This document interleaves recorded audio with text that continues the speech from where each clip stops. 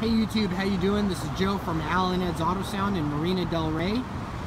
We have a 2012 Audi A4 or S4 here. We just got done doing a NavTv backup camera upgrade. I used the NTV Kit 701. It's an Audi dynamic kit for the external MMI. External MMI means the controls are on the console, not on the dash. I also did a handle replacement, NTV Kit 381. If you want the most OEM camera integration, NavTv really is going to be your best bet. So as you can see here, it replaced the factory handle with an integrated camera. So there's a little button, and then about 1.5 inches on the right of it is your camera. This works exactly like the factory OEM option. So external MMI has the round cursor joystick on the console, not the dash.